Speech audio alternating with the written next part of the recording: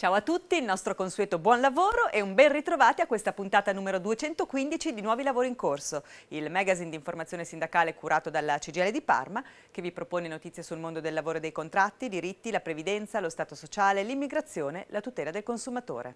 Apriamo oggi la nostra pagina principale su una vicenda che sta occupando da diversi giorni i giornali locali e non solo, quella che riguarda il futuro del Teatro Regio di Parma dopo il primo CDA dell'era Pizzarotti, che si è svolto lo scorso 11 luglio.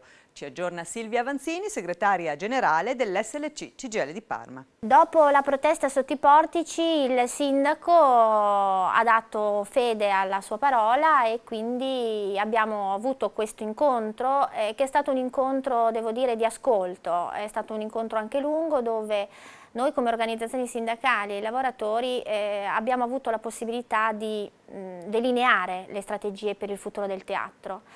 Il CDA sarà un'altra pagina importante per il futuro e per la governance del teatro. Noi speriamo che comunque le cose illustrate possano avere corpo. Le richieste dei lavoratori in modo anche molto pacato e devo dire anche di ascolto da parte del sindaco sono state queste. Una figura di garanzia per il rilancio del teatro. Occorre sempre di più riallacciare i rapporti con Regione e con Ministero.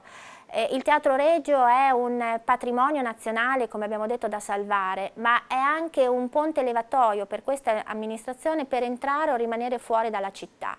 Noi questo penso il sindaco l'abbia anche capito. Rimane poi la questione dei precari sui quali il presidente della fondazione si è dimostrato sensibile, ma su questo bisognerà poi comunque dare corso ad una trattativa sindacale.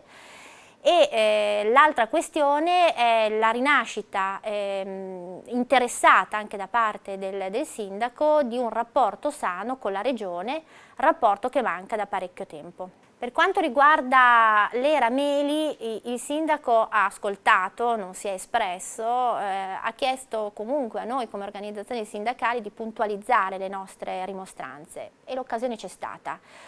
Meli tra l'altro non è il nome che può salvare il Festival Verdi e tantomeno il bicentenario del 2013. Quando noi parliamo di un nome di garanzia, senza fare nomi, sappiamo che il panorama italiano può offrire figure a questo proposito. È una sfida che abbiamo lanciato, così come abbiamo anche rilanciato al sindaco la possibilità, questo nell'epoca della trasparenza, di poter partecipare come lavoratori nei prossimi CDA. Noi ci auguriamo che l'era Meli sia veramente finita. Un brutto inizio, signor Sindaco. Così i sindacati unitari del pubblico impiego di Parma si sono espressi a proposito delle nuove assunzioni a chiamata diretta della politica e delle scelte in materia di gestione del personale adottate dalla neonata amministrazione comunale di Parma.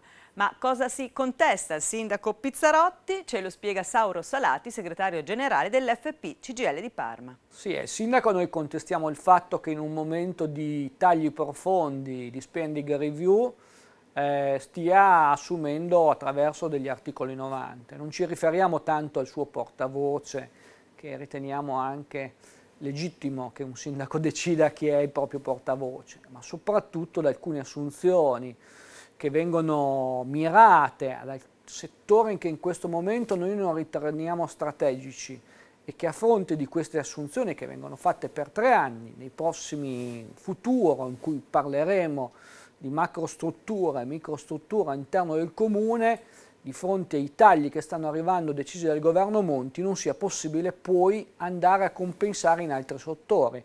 Penso ai servizi educativi, penso ai servizi sociali in cui mancano gli assistenti e quindi a difficoltà di questo tipo avremmo gradito perlomeno anche di fronte a una possibilità di dover fare questo tipo di scelte a un confronto. Stiamo auspicando e sicuramente in questi giorni il sindaco speriamo ci convochi per fare un ragionamento. Certamente non è stata un bel inizio, casomai non è stata esattamente la sua volontà, ma qualcuno gliel'ha indicata, su questo però noi ragioniamo di merito. Questo è un profondo merito in questo momento. Cioè scegliere di assumere persone in un settore rispetto a un altro vuol dire fare delle scelte strategiche. Questo competerà a tutti i comuni e compete soprattutto a un comune capoluogo come quello di Parma. La Giunta Comunale di Parma ha finalmente un assessore ai servizi sociali e al welfare, una nomina che non può che rincuorare il sindacato pensionati di Parma, che da tempo chiede all'amministrazione un'interlocuzione sulle questioni urgenti che riguardano la riqualificazione dei servizi per gli anziani, a partire dalla gestione delle case protette e dalla spinosa questione del proliferare di case famiglia e altre offerte fai da te. Paolo Bertoletti, segretario generale dello SPI CGIL di Parma. Quali priorità chiederete di mettere in agenda al nuovo assessore? Noi come sindacato pensionati siamo contenti che sia arrivato finalmente l'assessore, anzi gli auguriamo anche di un buon lavoro, perché noi di un assessore avevamo bisogno, nel senso che ci sono tante questioni ancora aperte da affrontare. Tra l'altro qui era più di un anno che non era sguarnita insomma, la funzione, quindi si sono accumulate tantissime questioni.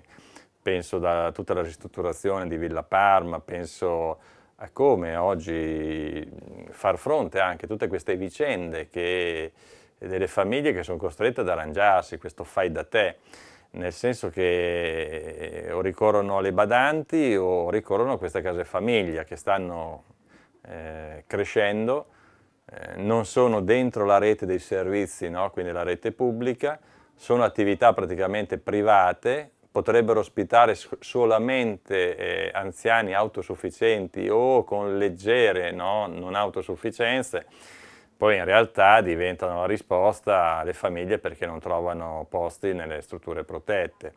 Allora io credo che a questo punto serve davvero un confronto a tutto campo con il Comune di Parma, con il nuovo assessore, ma anche con il sindaco, perché la portata richiede, credo, anche la presenza del sindaco, per vedere come riadattiamo la nostra offerta dei servizi alle persone anziane rispetto alle modificazioni che gli anziani stessi hanno subito, cioè rispetto alle patologie, rispetto alla condizione, rispetto a tante questioni che noi non possiamo continuare a offrire delle cose che andavano bene probabilmente anni e anni fa e adesso probabilmente c'è bisogno di qualcos'altro.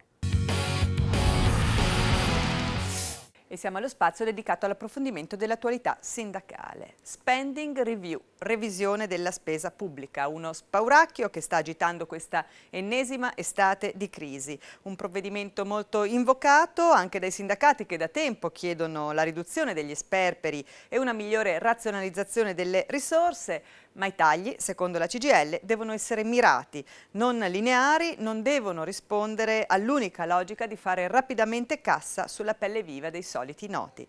A tale proposito chiediamo a Patrizia Maestri, segretaria generale della CGIL di Parma, dopo gli annunci relativi ai tagli che si abbatteranno sul nostro territorio, immediata è stata la mobilitazione della CGIL, oltre che dell'FP e dell'FLC. Quali sono le stime di questa nuova scure e quali le eventuali contromosse del sindacato?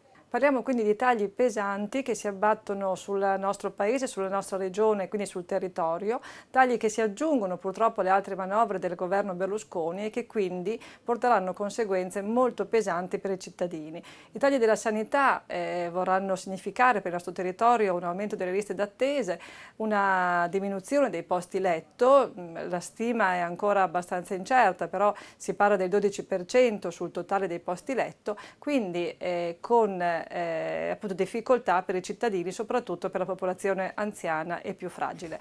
Ma parliamo anche dei tagli alla scuola, alla ricerca, ci sono tagli pesanti anche al fondo per la cultura, fondo Arcus, e il fondo anche per i beni culturali. Quindi aspetti diversi della nostra vita che verranno effettivamente ridimensionati. La CGIL continuerà a contrastare, come ha già fatto, questo progetto e queste misure molto ingiuste e comunque recessive.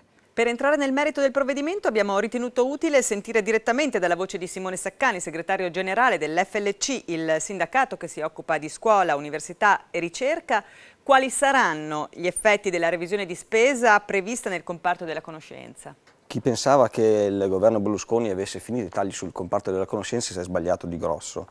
Anche in questa spending review abbiamo un forte intervento del governo in tutto il comparto. Divido in due ragionamenti il discorso, uno prendendo università e ricerca, uno il comparto scuola. Faccio alcuni esempi numerici. Si è parlato in questi giorni per esempio della scoperta del bosone di Higgs, una scoperta inseguita da 48 anni da tutti i paesi del mondo. Ebbene, l'Istituto Nazionale di Fisica Nucleare, che ha portato avanti queste ricerche e ha ottenuto questo grande risultato, ha un bilancio annuale di 241 milioni di euro. In base alla spending review vengono tagliati 58 milioni di euro a questo ente. Se consideriamo che la maggior parte del costo è spese di stipendi, vuol dire, come ha detto lo stesso Presidente, che verranno tagliati il 30% dei progetti, lasciate a casa circa 500 precari ricercatori che hanno contribuito a questa grande scoperta, che ovviamente contribuirà di conseguenza all'espatrio di quelli che chiamiamo i famosi cervelli. Ancora, sempre sull'università e ricerca, verrà tagliato il 20% dei dirigenti, il 10% di tutto il personale. Viene tagliato linearmente e non andando a vedere dove ci sono stati dei sprechi, il 5% nel 2012 e il 10% nel 2013 è quello che è la spesa per i consumi.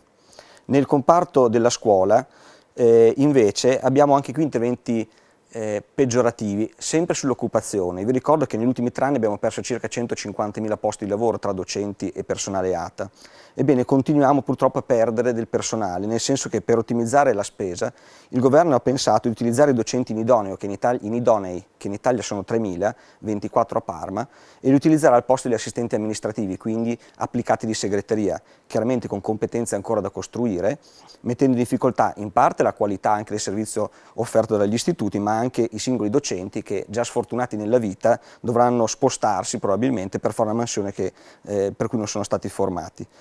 Non solo, in Italia sono 3.000 posti questi, non solo, verranno utilizzati i docenti in esubero, e vi ricordo che i docenti in esubero sono quelli che hanno perso la cattedra dopo la riforma Gelmini, in posti per i quali non hanno abilitazione, o addirittura in posti di altra mansione. Sono 12.000 in tutta Italia, a Parma ancora la stima non l'abbiamo precisa. Sostanzialmente questi docenti andranno a fare assistenti tecnici, oppure verranno utilizzati anche sul sostegno, per i quali non hanno fatto corsi, e verranno utilizzati anche al posto delle sostituzioni, quindi viaggiando da scuola a scuola, man mano che i colleghi si ammaleranno. Non solo, viene stabilito ancora una volta che il fondo che riguardava il pagamento delle mansioni superiori, ossia colui che sostituisce un dirigente nelle sue mansioni, non verrà più pagato con un fondo a parte, ma viene pagato col fondo di istituto, che vi ricordo è quel fondo che serve per l'ampliamento dell'offerta formativa, quindi a scapito anche qui della qualità. Viene stabilito inoltre che le ferie non godute non potranno essere attribuite, altro danno per i lavoratori precari.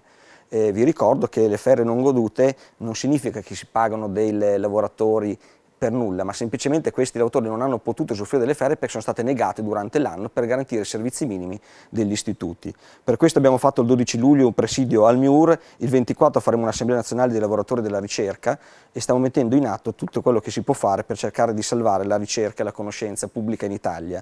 Vi ricordo l'unico paese che in crisi non investe in questo settore, un paese che non dà futuro alle proprie generazioni. Bene, con questo è tutto. Vi ricordo che oltre che sul nostro sito www.cglparma.it potrete rivederci in replica su questa stessa emittente lunedì 23 luglio alle 19:15. Nuovi lavori in corso e vi aspetta invece con una nuova puntata lunedì 30 luglio, ancora una volta alle 19:15 su Teleeducato. Grazie per essere stati con noi, vi saluto e auguro un buon lavoro a tutti.